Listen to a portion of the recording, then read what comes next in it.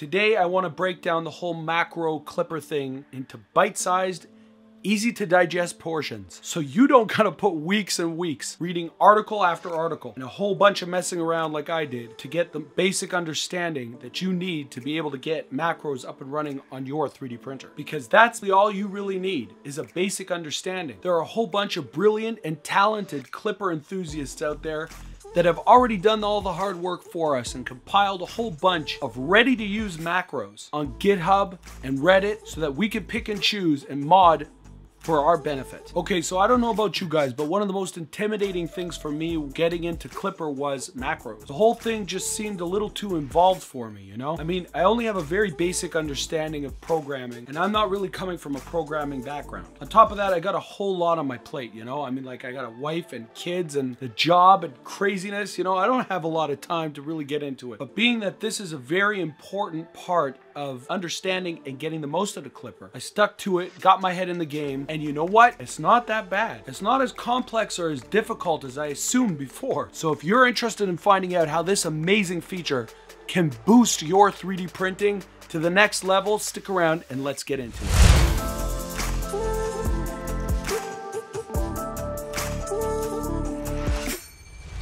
Okay, so let's start out by explaining what essentially macros are. Macros are essentially packages of code that your printer reads out together and performs as a single command. Kind of a little bit like a sandwich. You know, it's one piece of food, but it's built up from like a bunch of other different pieces of food, but you kind of just eat it as one. It's kind of the same with macros, kind of like little printer sandwiches. If you want to level your bed, there's a macro for that. Want to do some PID tuning? There's a macro for that too. Basically, the vast majority of things that you want to get done for your 3D printer, you can get done using macros. From changing, updating, and modding hardware, to tuning and calibration, to translating Marlin G-code that Klipper doesn't really understand.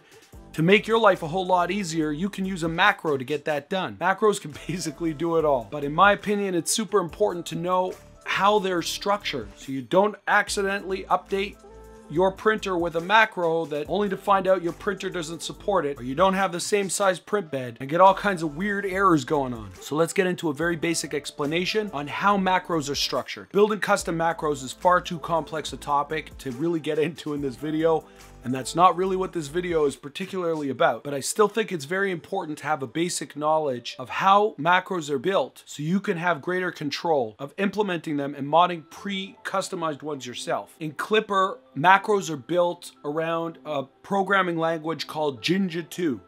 Kind of like Ninja, but not quite. And they follow an exact but simple structure. Basically, you could write the desired action in the instructions in the order you want them to be performed, if you have a multi-line command set. It's important to use indentation. And just like all programming languages, comments are also critical for explaining what the command does. And also so you can kind of keep track of what you're writing down there. So other people who are looking at your macro can understand what you're trying to do. And comments are not read by the printer, only people trying to use your macro. So whatever starts with a number sign is considered by Klipper to be a comment and is not executed. Klipper also has a series of parameters, variables, and actions that allow you to retrieve data and issue commands to control all the aspects of the firmware. What may be an M or G command in Marlin may exist in a separate name in Klipper, but most regular G-code commands are recognized by Klipper. So you can basically build a lot of your macro using those G-code commands. So if you're interested in building your own custom macros and you really want to get into it, and because it's like a whole nother world, I'm going to link an awesome page by this guy named Mental. He has an extensive custom macro building tutorial over there. And if you're into that, you might want to check that out. But for those of us that don't have the time or the programming knowledge to really get into that at this point, don't worry about it because I got you covered. And now that you're armed with the basic understanding of how these Klipper macros work, it's time to look at where to pick up prepackaged macros. So the truth is there are a ton of amazing GitHub pages and forums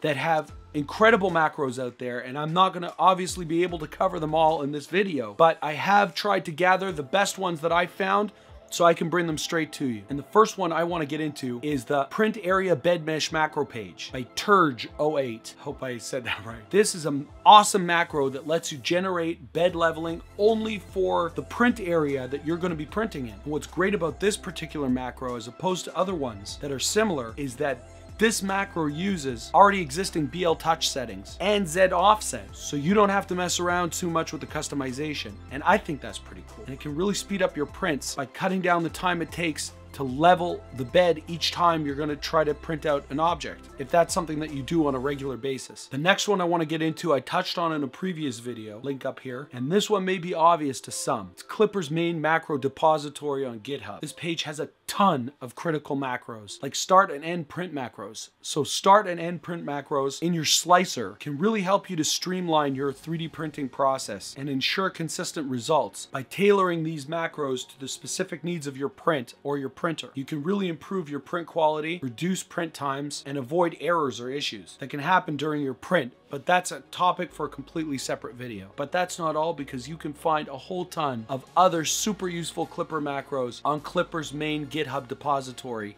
Things like M600 filament change macro to translate Marlin's G-code M600 file to something that Klipper can actually read. Environmental sensor macros, BL Touch macros, and a whole ton of other ones. Another awesome macro that I want to talk to you guys about is Red Gobo's bed leveling macro. I hope I pronounced that right. This one is awesome if you're not leveling your bed before every print and you don't remember to keep up with it, so you find yourself leveling your bed like once a year. No longer, because this bed leveling macro takes care of all of that by setting up your printer to level itself out once every 10 prints automatically. And this is an awesome feature and can save you a headache or two. Now again, this is just the tip of the iceberg. I mean, there are like a million different resources and libraries out there, but these are some of the ones that I personally found I use the most, and I put links to all of them in the description so you can easily check them out for yourself, along with some affiliate links for some awesome 3D printing gear that I found most useful in my 3D printing journey. But at this point you might be thinking to yourself, well, that's all well and good, but how am I supposed to get this up and running on my printer? And rightly so. But before I get into the meat of this video, just let me say that if you find that you're enjoying this, please consider subscribing and maybe even hitting that like button. And please bear with me for one more moment, because I just want to show some gratitude and say thank you to all the amazing people that posted some really amazing comments, and to all the people that stick with my tiny channel and show me support. It really means a lot to me, and you guys are my motivation to keep going on YouTube.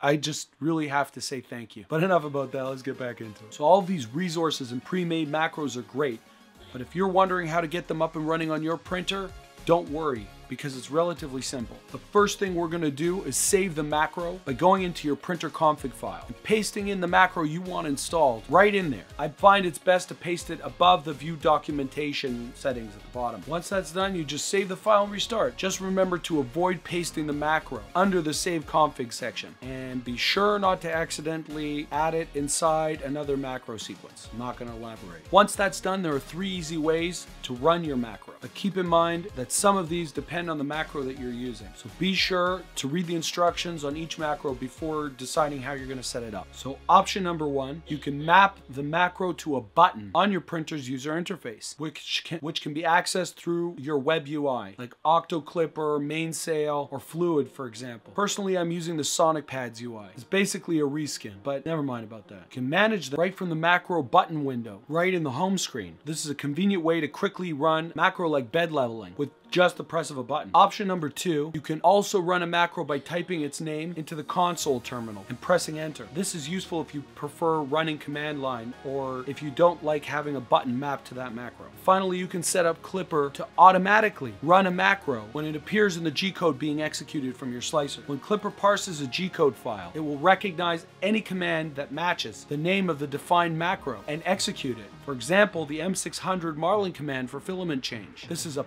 powerful feature that can save you a lot of time and streamline your workflow. So this is really just the very tip of the iceberg when it comes to Klipper macros and customization. By utilizing these macros, you can save time and improve the quality of your prints. So if you want to take your 3D printing game to the next level, don't be intimidated by macros, embrace them. By the way, just in case you might be interested, I started an Etsy shop where you can find some 3D printing apparel that I designed. I don't know, you might want to check it out. Anyway, if you enjoyed this, you'll probably enjoy this one next. See you in the next one, guys. Take care. Bye-bye.